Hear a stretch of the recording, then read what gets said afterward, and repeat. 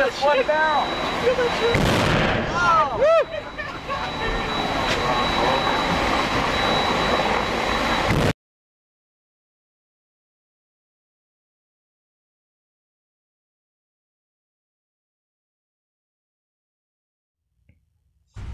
Hello everyone, and welcome back to the channel. My name is WolfWorld63, and today we'll be taking a look at another ship in history that well, wasn't exactly built by the nation that commanded it for its main service, but it showed a massive impact to what would become some of the most modern and advanced war vessel or warships around the world. And that is none other than the Japanese Kongo class battlecruiser, the I.J.N. Kongo. Now, the Kongo does have a significant history tied to her. Starting from World War I, going all the way to her sinking during World War II. And we'll be taking a look at that today, as well as her design and her lasting legacy that can be seen all around the world. But before we do get into this, if you guys are new to the channel, or just now jumping onto the channel, I thank you guys for tuning in. Please do go hit that subscribe button and ring that notification bell so that you guys do not miss out on any future content. And with that being said, let's hop right on into this. So, the I.J.N. Kongo, commissioned in 1913, showcased as a design that combines speed, firepower, and innovative engineering.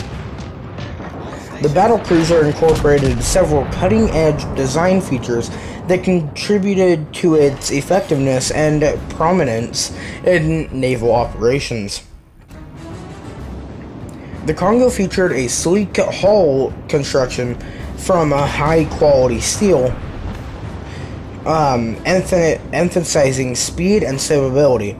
Its streamlined design with an elegant bow and a main deck that sloped towards the stern reduced resistance and allowed for a higher top speed.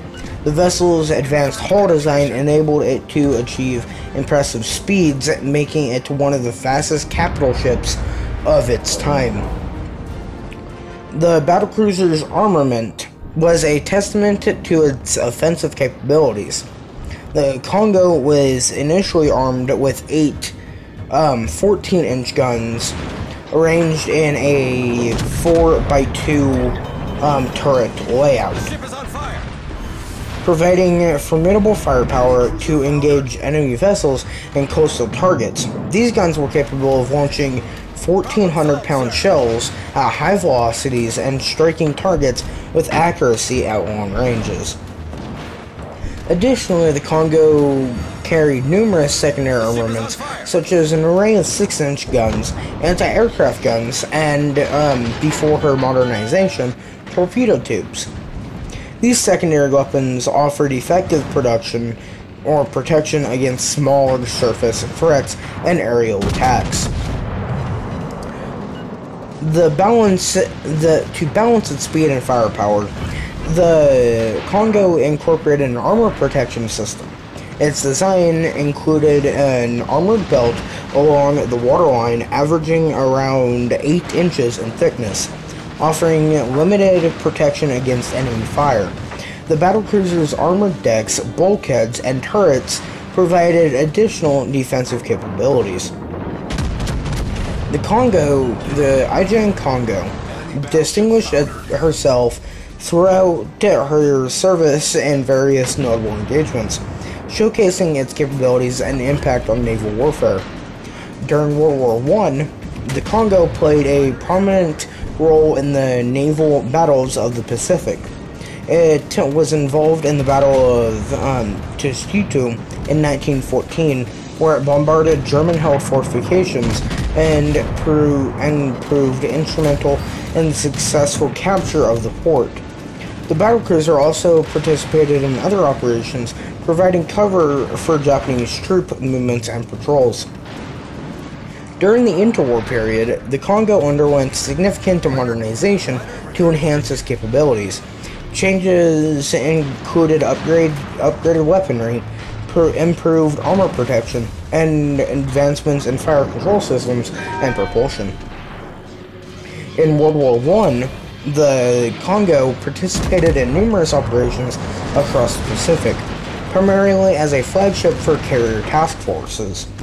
It played a critical role, or a crucial role, in the early war operations, conducting patrols and providing support for amphibious assaults, as well as engaging enemy surface vessels. The Kongo took part in the Battle of Midway and later supported Japanese forces during the Guadalcanal campaign. During World War II, she had finally been sunk I cannot recall the battle at the moment, but she had been sunk, and that would actually be the end of the Kongo. Now, the I.J.N. Kongo's impact during its time in service was significant, both strategically and symbolically.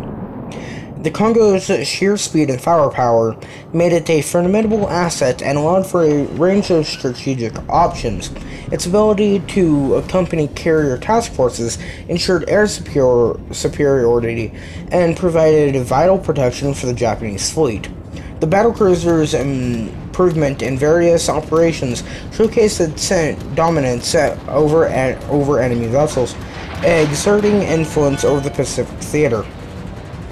The Kongo symbolized Japanese naval strength and represented a key component of the Imperial Japanese Navy's expansionist ambitions. Its advanced design and operational capabilities projected power and served as a visible